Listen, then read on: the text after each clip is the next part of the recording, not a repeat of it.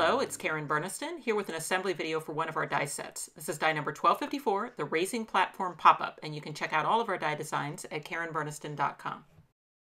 Okay, I am going to remake the card that is on the packaging for this die set, and I am just going to change out the colors. You choose your card size, but for this one I made an A2 portrait style card. So I started with a piece of cardstock, 8.5 inches long by 5.5 inches tall, and scored it in the middle for folding.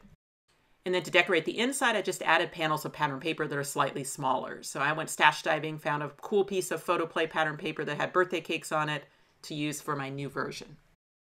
Okay, I die cut the mechanism for the raising platform. I used a lightweight white cardstock. So this is one of those mechanisms where lightweight is fine.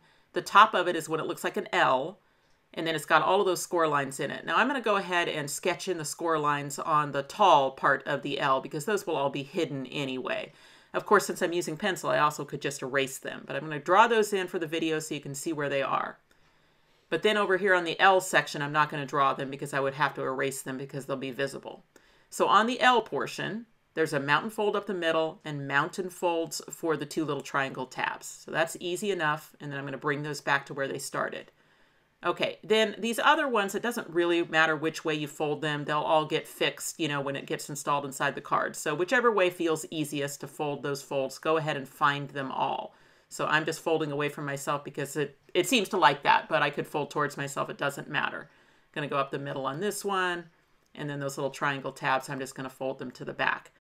Okay, and then I'm just going to bring everything back out to flat again. All right, these two sections here are going to be the ones that glue inside the card. So I can go ahead and put my X's on that. That's going to be glued down. I will not see those pencil lines. So I'm going to flip it over so it's a backwards L.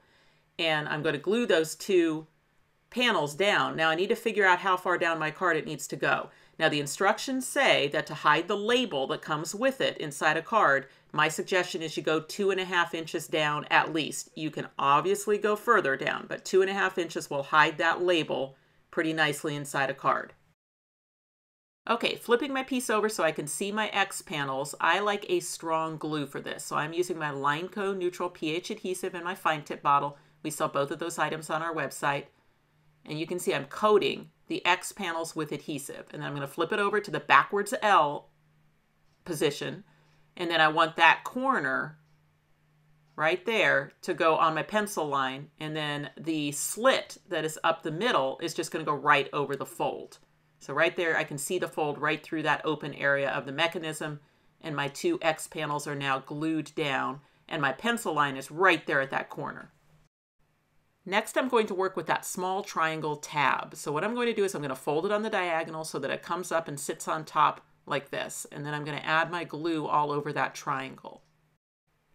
Okay, let me show that a little closer. So I've got glue on my triangle tab. Then I'm going to keep it flat while I fold the mechanism up and over and onto that triangle tab. And everything is going to line up now. So I've got a front mechanism and a back mechanism, kind of two towers there. They're laying flat right now. And now I want to get them into the popped up position. So this back one, I'm going to kind of pinch the side so it starts to become a mountain like the front one up the middle. And then I'm going to start to close the card a little bit while I put my finger in the fold so that I can bring that back mechanism up. So you can see it's going to fold on those diagonals just like the front one is doing. And then you're going to have parallel mechanisms that are both coming up at the same time. Just like that. This die set checks all the boxes because it's quick, easy, and generic.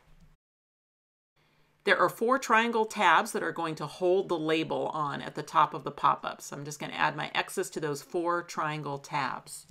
The die set includes a large label that will fit on top of that pop-up. It's got a decorative double stitch line, but no score line up the middle.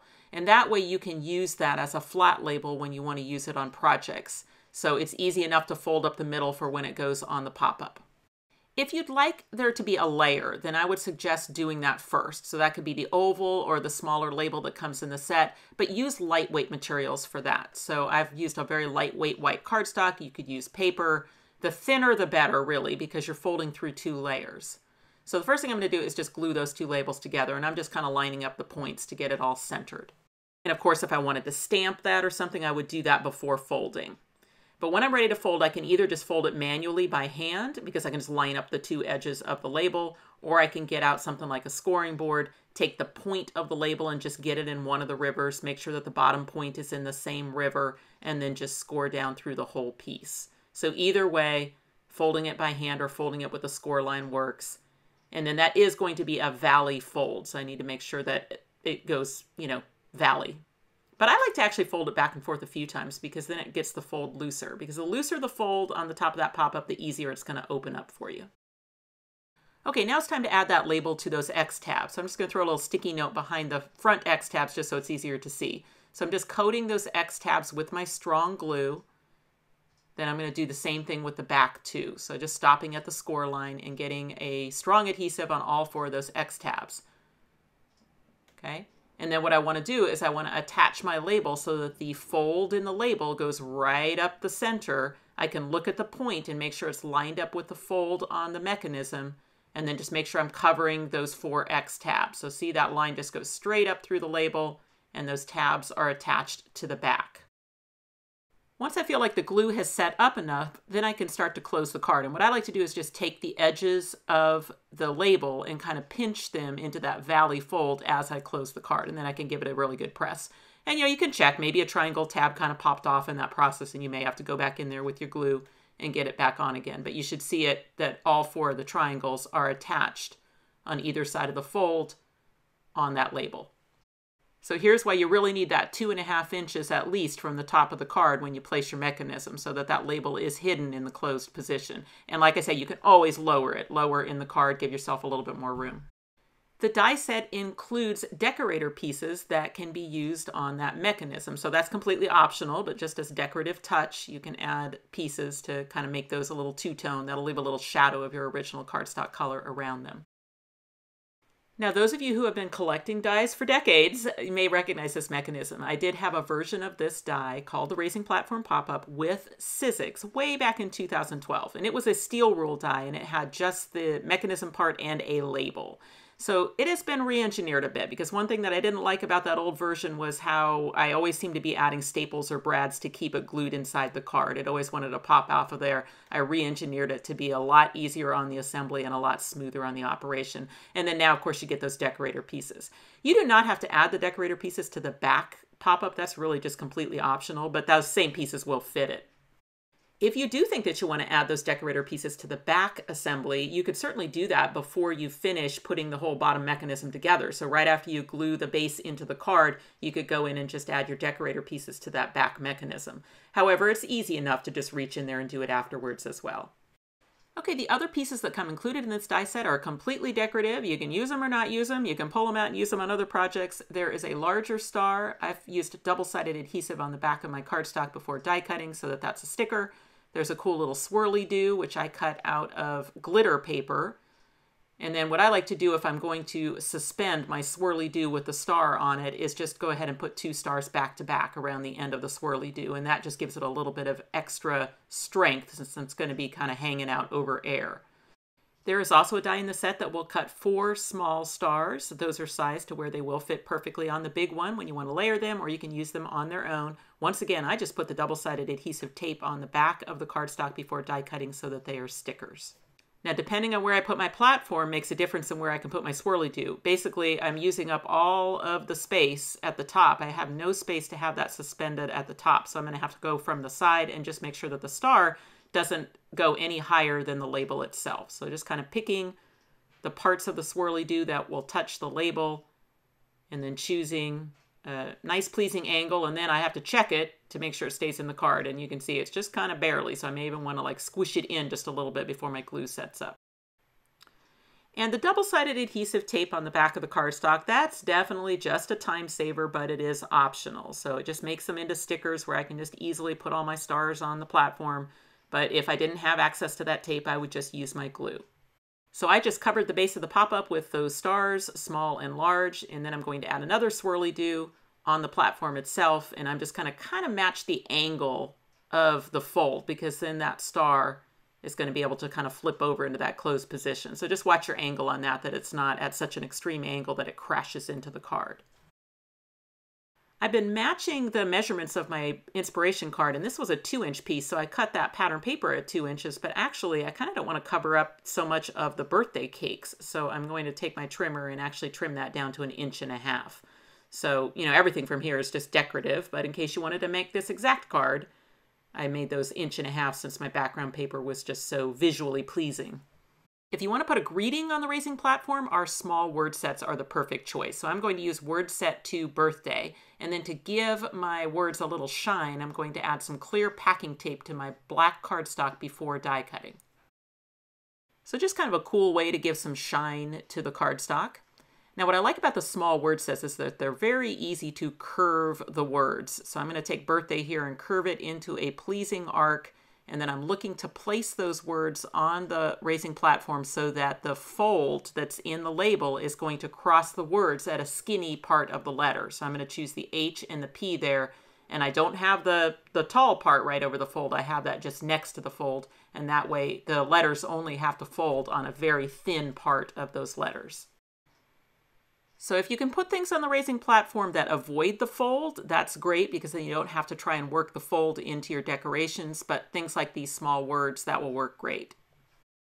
The other die I'm going to use for decorations is the Cupcake Add-ons. So this die set is sized to work with our landscape rectangle accordion, but you can absolutely use those cupcakes on their own. Those labels that come included in the raising platform pop-up also work great on their own as flat elements. It can be used as a horizontal set or a vertical. I'm going to do vertical and then just add one of those cupcakes in the center. So I glue that element inside the card, and then I'm going to add another one of those swirly doos and stars and then just put a pop dot underneath the star.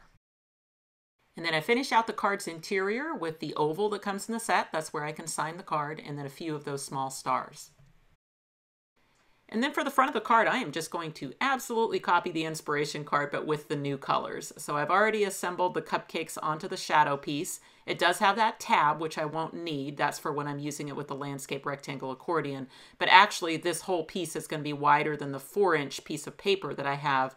So what I'll do is I will just attach my cupcake set to that paper and then just cut off the excess.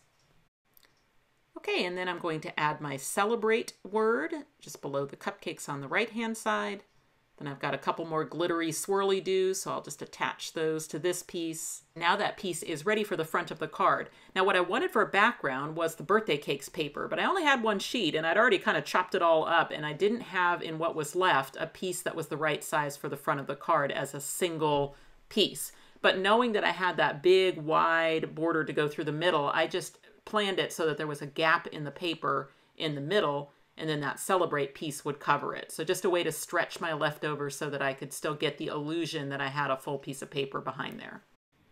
And then the last bit of decoration is just to add a couple of those layered stars at the end of the swirly doos. There are very few styling differences between these two cards other than just choosing different colors. I did choose to use cherries on the cupcakes for my new version because red was one of the colors of my paper, whereas in the original I didn't have any red, so I decided just to use glitter stars on the cupcakes.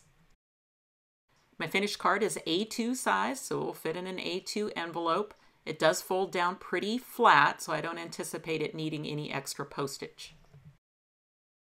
The raising platform pop-up is so generic, it can be used for any theme, and I love to end assembly videos with some wonderful inspiration by our talented design team. This first card is from Nikki, thinking of you, get well soon, and I just love how she decorated everything with those fun flowers. And notice her strategic word placement around the fold. Next are 2 Valentine's cards by Suzanne, and I love what she's done. She's traded out the label for a bigger item. So in this first one, she made a large Polaroid frame and then decorated it with smaller Polaroid frames filled with our animal dies, the camera from the memory charms. And then for her second card, she used a large heart. And then to that large heart, she decorated it with little candy hearts that were cut from our new Candy Hearts box die set. Next up is a Christmas idea from Sue. What she did is she used our large topper tags die set to make a card. And then she used the raising platform and suspended some ornaments off of greenery that's attached to the raising platform. So the whole thing raises up, and that's possible because she has that wide card to hide that wide item. The raising platform is slimline friendly, so you're going to see a couple ideas here using the raising platform in a slimline card. This first one by Lois. I like how she used the photorealistic paper and then just added die cuts to the scene. Here's a New Year's card by Sandy. This one she's used two inside a slimline card and had them go the opposite directions from each other. So you can really mess around with multiples in your taller cards. Here's one by Lois. Again, a double, this time both going in the same direction. There are just so many possibilities and combinations with this die set, so it's really fun to just explore what you can do with it. Frances made two slimline Merry Christmas cards. So this first one uses a single raising platform, and the second one adds the stocking at the bottom, so multiple pop-ups in the same card. Jen shows off her wonderful coloring skills with this castle-themed birthday card, and she's used the raising platform to lift up the dragon. This Christmas card by Nikki is beautiful in all of the golds and metallics with snowflakes dangling off the raising platform. And this card by Nikki is so clever and festive. The raising platform lifts up the upper part of the tree up and out of the card. The Raising Platform pop-up die set is available now at a lot of your favorite local and online retailers, as well as from our website, KarenBurniston.com. Thanks for watching. If you click on the website link, you'll go to KarenBurniston.com, where you can purchase these dies as well as find links to our other social media accounts. You can subscribe to this YouTube channel and check out some of my other videos. Thanks so much for watching, and I'll see you next time.